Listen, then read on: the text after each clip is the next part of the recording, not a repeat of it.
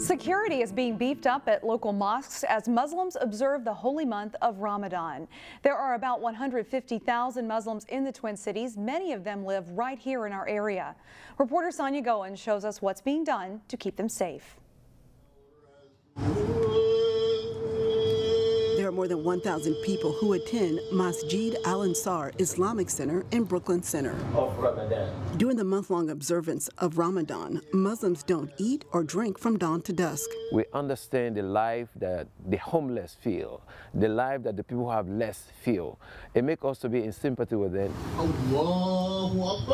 During the holy month, there's an increase in prayers, and sometimes people sleep at the mosque. We pray after 10 o'clock, and we'll be there in the masjid sometime after 12.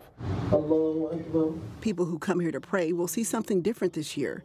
Added security. Mosques all around the world are adding extra protections after the recent shootings at a mosque in New Zealand. When the incident took place in New Zealand, the FBI regional chief here actually picked up the phone and called. Imam Mohammed Dukly says Brooklyn Center police are stepping up patrols. While we are here at night, they'll be able to provide some level of security. Dukly says the congregation will not live in fear. If somebody chooses to come and want to impose harm, that's all up to them, you know. But the measures that we need to take, we have taken some. He says the rest is up to Allah. Our real security is in the hands of the Almighty. In Brooklyn Center, Sonia Goins, CCX News.